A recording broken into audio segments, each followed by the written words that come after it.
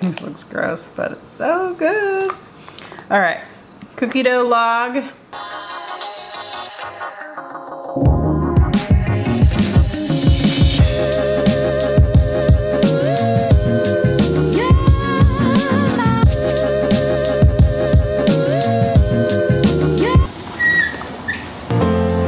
All right, let's go.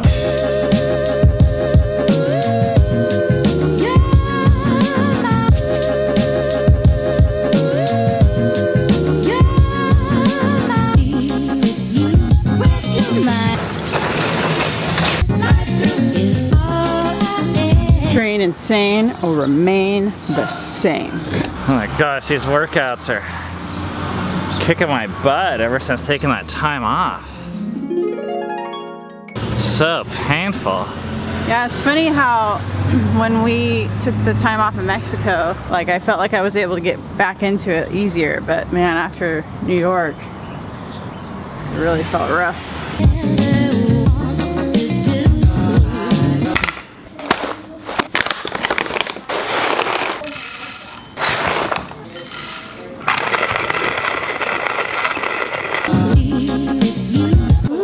Yeah, I remember there was, do you remember that Starbucks, when I was in more, well they, a lot of people in Europe, they don't eat dinner till like 9.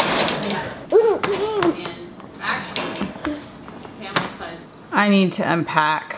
We got back Friday night. It's now Wednesday. I've unpacked a little bit. Ben even unpacked today, and he hardly ever unpacks before me. A lot of times I unpack for him. Let's face it, I need a little motivation. Cookie dough is a huge weakness of mine. If I have it in the house, I will eat it. Have you ever tried this? You put cookie dough, this looks gross, but it's so good.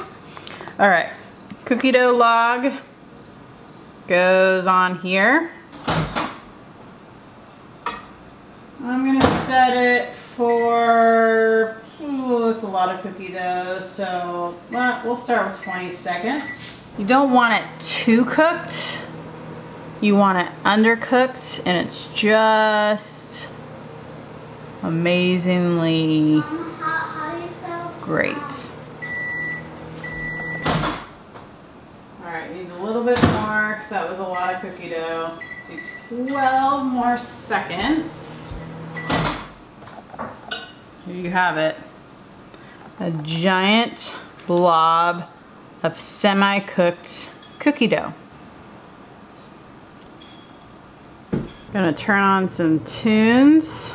Lord of the Rings. Here we go.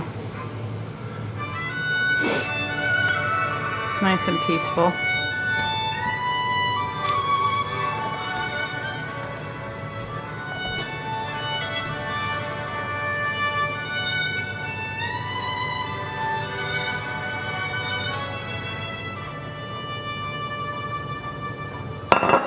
Control.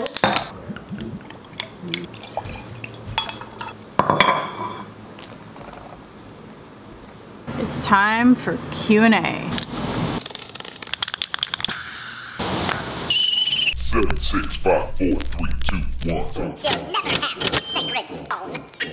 Oh, this you crazy mother.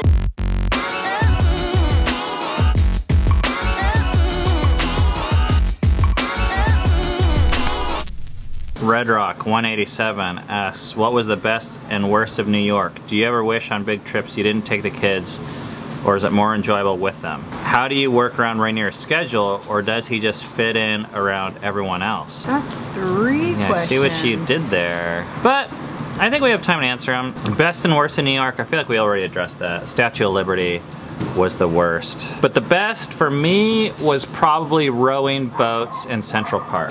Yeah, I think for me that was also the best. Also just eating different kinds of really good food. I think if my kids were little, it would be easier to wish that they weren't with us on the trip, because that's really hard. Although I'm not sure what I'd feel now, because that's how my 25-year-old self would have felt. Well, especially a trip like this, the whole point of the trip was to enjoy these things together. Yeah. So yeah, this trip, yeah. No, I never at any point wished that we didn't take the kids with us. Yeah. Like, to me, it was a blast being with them the whole time and watching them experience New York.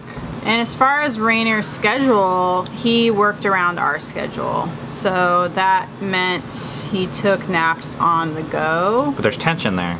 In the stroller. Because you're saying, we're like, can we stay here for another hour and let him sleep for another 2 hours? Yeah, there was a little, not much, but there was like, a little bit of tension. I'm like, let's go, he can sleep later. He did. He slept mostly just on the go, like in the stroller, or he didn't sleep. Trips are nice because it actually gives us the ability to try out some new things. You know, there's no single right way with kids. Like, people are like, oh, kids need a nap, or not nap, or sleep at this time, or always have a set time, or never have a set time. So whatever it is we're doing when we go on a trip, if we're flexible, the optimal way of doing the trip forces us to try something different. And then we're like, oh, he actually did really fine without taking a nap the whole day. Weird, we didn't know that could happen. Yeah. Or he can totally sleep in a stroller if he gets tired enough. Like, we didn't know that could happen. Or him melting down isn't the worst thing ever in the world. Adam Enjoy +7 asks, how difficult was it to stay on budget during your trip? Did you set a strict budget or have a really flexible one? So in yesterday's video, we talked about New York, but we didn't really talk about what our budget was. I think my budget was about $10,000. That's what I wanted to spend less than. And we spent about $6,000. Yeah. And in some ways, like, I pinch pennies. Like, I like to think of the most efficient way to do this and that. But in New York, we kind of just like cut loose. Like, I was like, hey, there's snow cones. We've been walking for 3 miles. Let's eat $4 snow cones that are like organic and weird flavors. Like, let's get the most convenient food, not always, yeah. I don't think we like skimped on meals. We like kind of were like, hey, if we're hungry and we like it, or we're bored and want to eat something fun, let's buy it.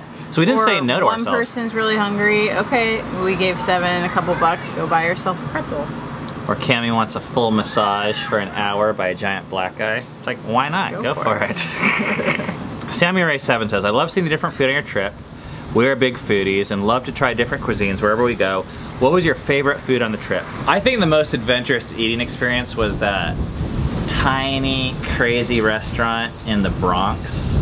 That like Cuban food, or I think it might have been Cuban, I actually don't know. I didn't know what I was ordering, how much I was ordering, how much it was gonna cost. Things were in Spanish, so, or a lot of things were. But that wasn't my favorite food, but that was a fun experience. I think it was kind of memorable. Yeah. The Korean barbecue was my favorite meal, just because that's like a nostalgic, and it's like my favorite eating experience where you're cooking the food. If you have a Korean barbecue in your town with an all-you-can-eat raw meat buffet, check it out. I also really liked that Jewish deli on our last day called Katz's. Hey, get out of here. That was a really unique experience, I felt like. It was. I'm trying to think, I think What's up? We had these like onion rings that were really good. I had a few apple martinis that I really liked. I had like a Caesar salad I really liked. I didn't have like one place that I was like blown away, but I had different. We tried not to do like Chipotle or Chick-fil-A or McDonald's or any place we could eat back home. So like Shake Shack was kind of a local fast food restaurant. That was fun. Yeah, Shake Shack was my favorite, actually. Oh, we just struck a little I forgot. chord with you. Like, You're getting excited about that. I realized how much I liked that place when some of the people wanted to get like lobster sandwiches or something, and I'm like, and Ben's like, well, there's also a Shake Shack. Who wants to do what? And I was like the only one who wanted to do Shake Shack with Filia.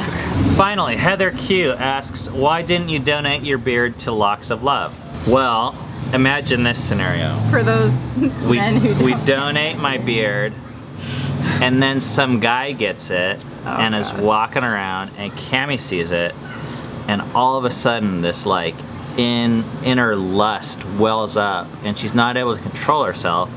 So she jumps on the guy and starts doing things that she later regrets and causes this whole scene. And we just kind of wanted to avoid any type of questionable situation that could come up. I'm just like, that thing was gross. Once it was off your face. Wow. It did lose its power a little bit. All right, let's go. Oh, it's so nice out tonight. I'm ready for some sushi. Me too. Let's go.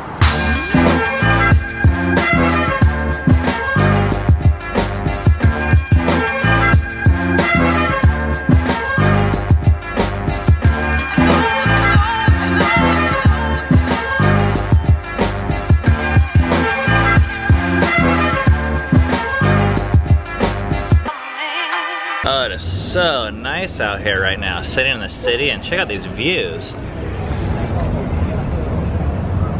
There's one, there's another right there.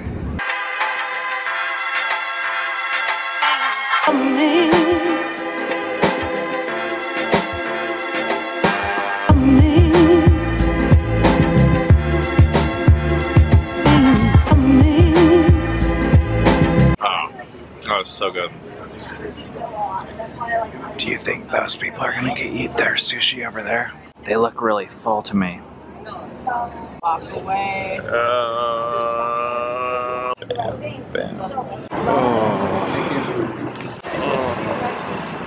Oh, look at that. Oh, it just left. Oh, slipped through our fingers. I asked the guy something and he said sure. I don't know if he said sure, box it up, or sure, take it away, throw it in the garbage. That sushi's gone forever. But it's time for part 2 of the date.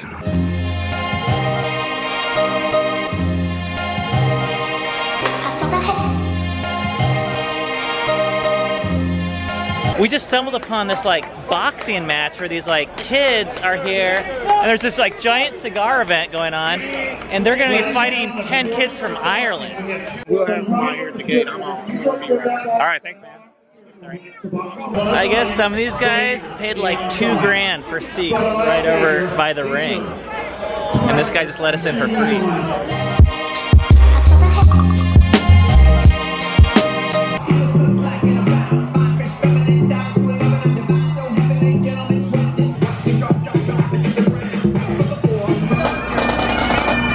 Ladies and gentlemen, please direct your attention towards our honor guard as they move into place. I'm pleased to announce to you it's the newest of the crown jewel in the Queen City area here. I feel like the Irish kids and on this side of the stage, the gentleman from Cincinnati. USA kids ass. From Ireland, Tiernan O'Neill and Trayshawn Seiler from Cincinnati.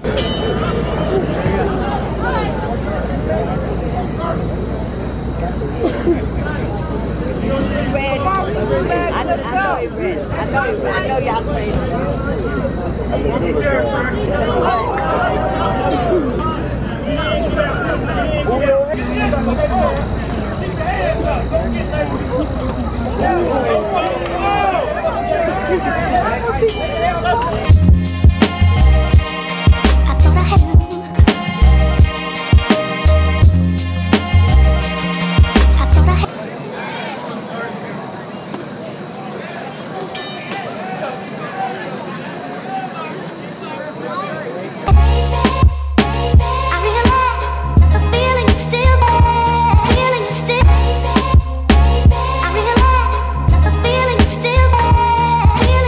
Dude, that was really crazy intense. We did not plan on coming across that boxing match, but this is where the action's really at. We're smoking our fancy cigars that we brought home from New York, and the lady is checking if they have strawberry shortcake. Because once last year I came, and they said, "I'm sorry, sir, we don't serve it anymore. We stopped serving it yesterday." Yeah, we still have it. You got it? Yeah. All right.